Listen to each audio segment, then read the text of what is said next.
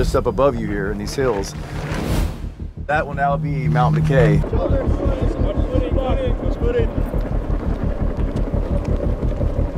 Being a part of the Honor Guard, it's such a big honor to be able to support the families of those that have fallen in our department and other departments as well. The best thing that we can possibly do is to always know that their lives matter and your lives matter.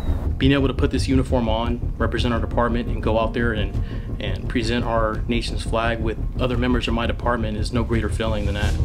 We always remember their families, and the way we honor them is remember we go out and we do a good job, we do it professionally, and we do it to the way that they would expect. Today we're going to be heading across the county, visiting memorials for all of our fallen deputies. A freeway sign, you know, people drive past it all the time and we see it. Do we actually take the time to understand why that sign is actually there and what the reminder is? We take a great sense of pride in what we do. You were called to this profession, so make it count.